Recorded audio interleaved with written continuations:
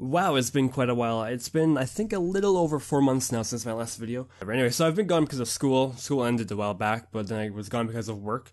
And then I was gone because of a bunch of vacations the family went on, a bunch of just traveling. So I've just been busy. I was going to make a train generator, and I thought the other day, well, if I'm going to do all this work to make it anyways, I might as well just ask on Twitter and see if people are interested in a train generator. So I made a poll, simple yes-no poll, if I should do a 7-ish episode series on me making a train generator. And the response was overwhelmingly positive. So thank you guys for that. Here we are. It won't be a tutorial series necessarily. There's so much to cover in terrain generation. Like, I have basically everything figured out except for like large multi-chunk structures, not like just a couple chunks, but like dozens of chunk structures like villages and strongholds and mine shafts. But I have smaller chunk structures like dungeons, and I do have things like just general terrain generation, biomes, rivers. Rivers not so much, but rivers are getting there. Caves, stuff like that. I'm all good. So I will show you how I'm going to navigate through all that stuff. It's a fairly complicated process, not that many algorithms necessarily. I will make it harder on myself, but a simple terrain generator you should be able to do with very little experience in Bucket specifically, maybe some Java experience, but Bucket isn't really required for this project. It's just what I'm going to be using it on.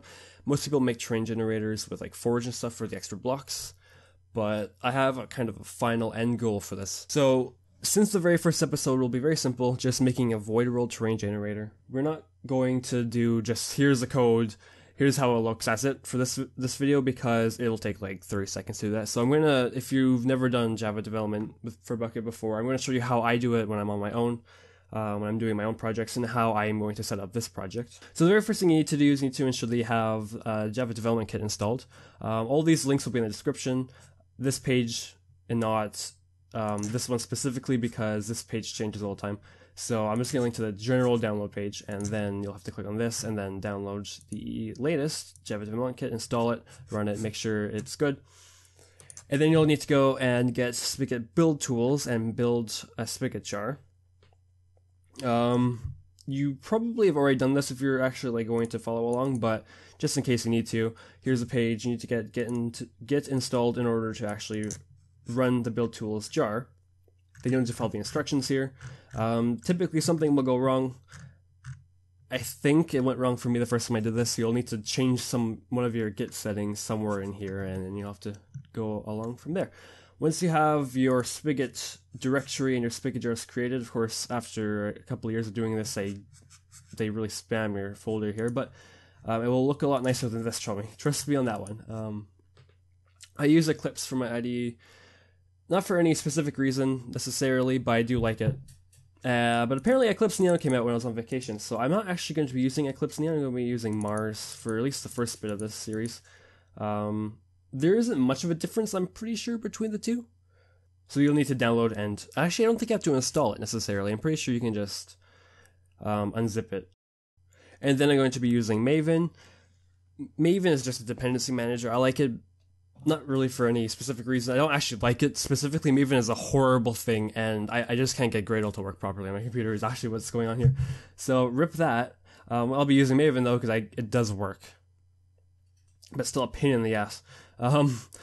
Make sure to follow the installation instructions correctly. It is the most complicated thing to install. Everything else here is just press a button or type in a single command in build tools case.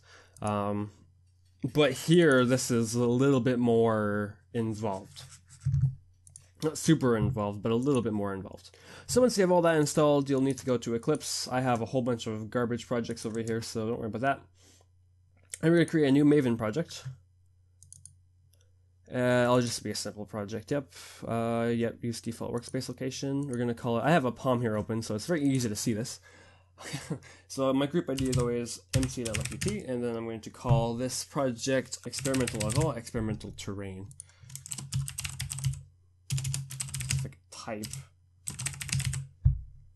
All this looks good. No parent project. Yeah, we'll just do that. Okay, so we'll create the project for us, the Maven project, very empty, nothing in it so far. We'll delete the test directories, because I don't plan on having any tests in this project specifically, although I believe I will use some tests in another project related to what we'll be doing here. Okay, so at the very beginning here, nothing.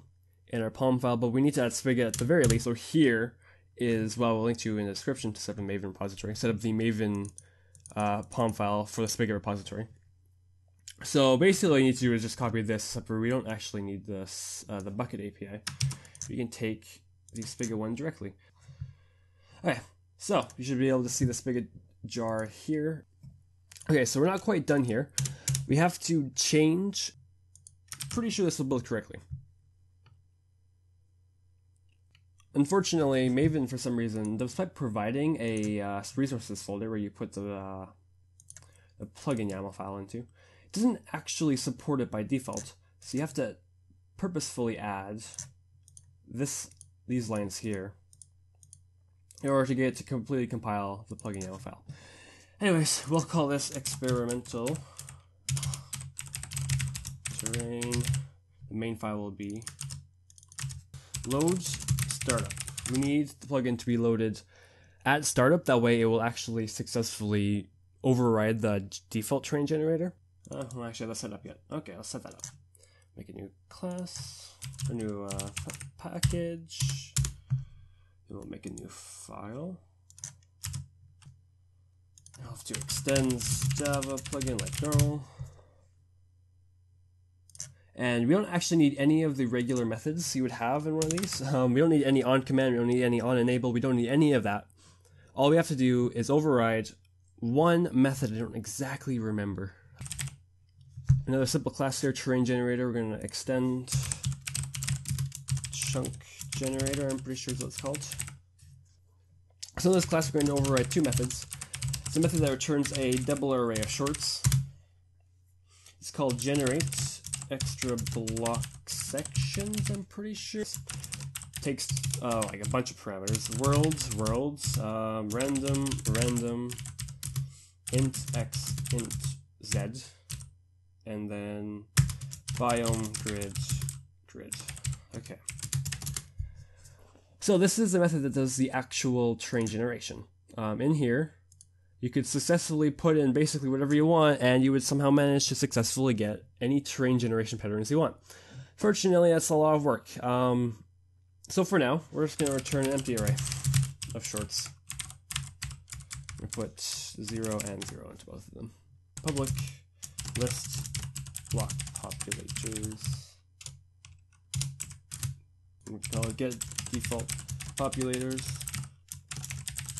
for world. Import lists, and we will import this, and we're going to return empty list. Okay. Let's import this too. So, our terrain generator is done. Oh, I have to, whoops. Just parameterize the type there. Whoops. Okay. Okay, so like that, our terrain generator is done. It is literally just 22. Oh no, we're not quite done yet. Whoops, I forgot about this. We have to override one method here, not on load or on enable or on command or anything like that, but rather chunk generator returns a chunk generator. Get default world generator, and then it brings in a string called world name and string ID.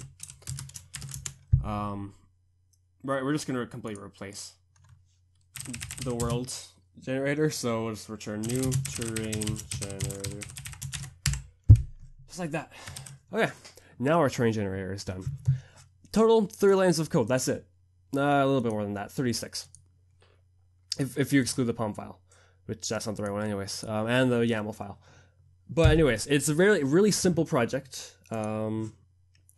Making a void generator, the code itself is very simple. Okay, so we need to go to experimental terrain and to the workspace file. Then we'll do Maven package. Oops, it's not Maven row.